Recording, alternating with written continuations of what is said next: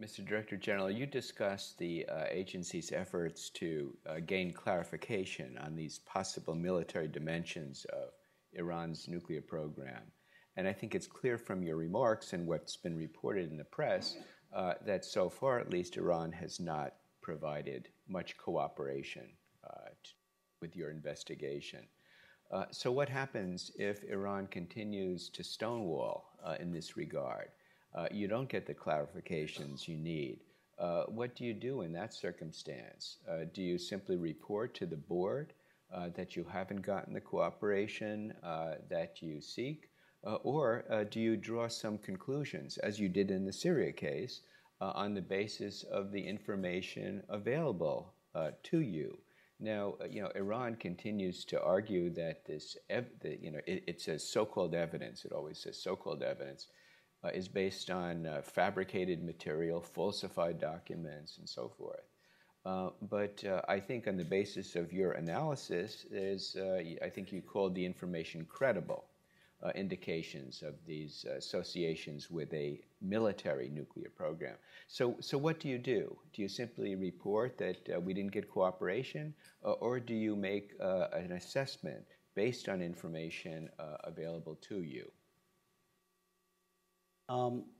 First, regarding the measures with a possible military dimension, we have agreed in November 2013 with Iran that all the outstanding issues, past and present, should be resolved through cooperation.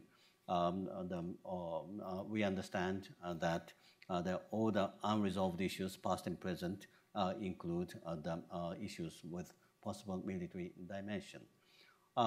It was a step-by-step approach, and we have agreed to take up one of the issue with possible military dimension, namely the explosive bridge wire detonators.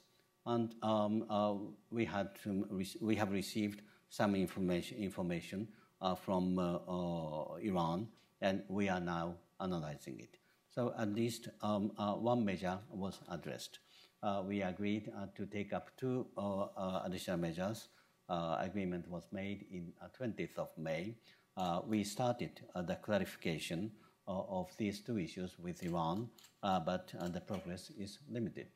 We would like to clarify the issues that we have agreed. And we are encouraging Iran to come up with the proposal on new measures to be taken. But so far, we have not yet received the concrete proposal from them.